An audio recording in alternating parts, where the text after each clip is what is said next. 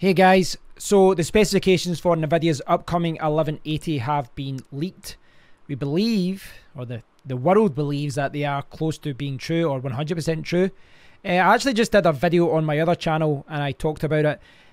In this video, it's going to be slightly different because in that video, that channel obviously focuses on cryptocurrency. I was talking about the card from a cryptocurrency mining point of view, but obviously in this channel, I want to focus more on the gaming kind of side of things, the gaming specifications.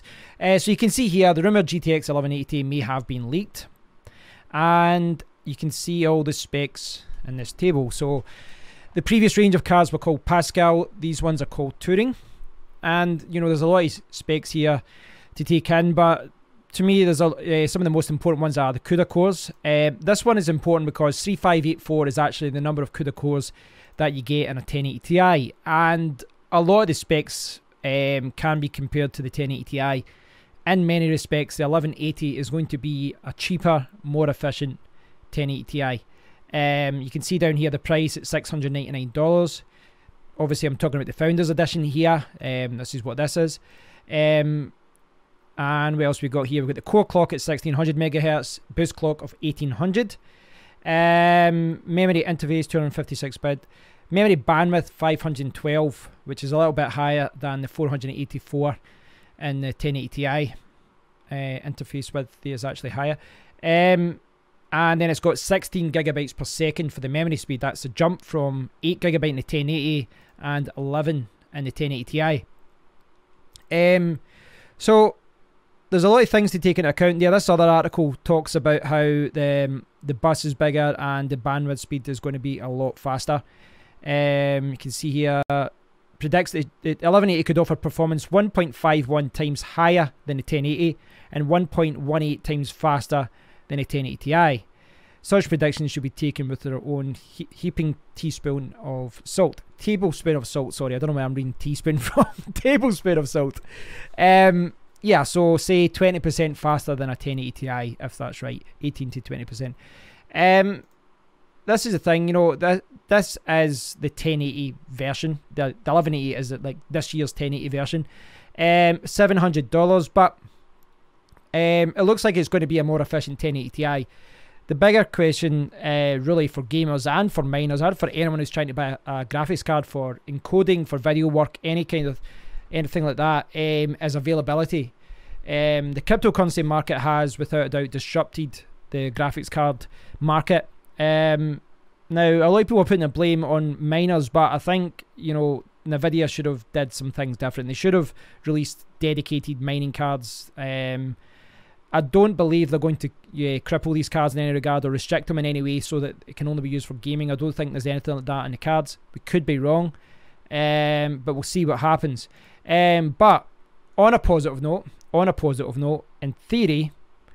in theory, depending on how the cryptocurrency market goes, but in theory, when the 1180 comes out, you should be able to get it if you place your order in time. If you order through Nvidia, they normally limit it to 1 or 2. We've seen a lot of retail shops limit purchases to 1 or 2 cards as well. But not only that, we should see a lot of people selling their older cards. So we might see a lot of people selling their old 1080 Ti's, gamers and cryptocurrency miners. And we might see people selling the 1070s and the 1060s and all that as well. We should see a lot more cards on the market. We should see more on eBay, and we should see the retail price of a lot of the Pascal cards going down. So, yeah, whether you'll buy a card at launch, whether availability is going to be restricted, we're just guessing at this point, guys. Really are just guessing.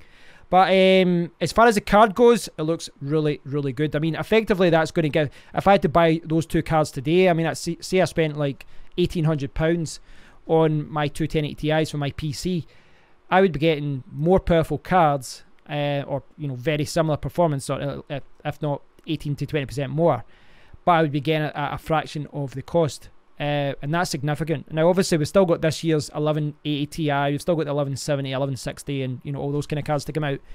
But for the first kind of commercial one, for the Turing one, not counting the expensive $3,000 one that was out a few months ago, this looks quite good. So of course, put an asterisk here, guys, this is just the rumours. There's no official statement as yet.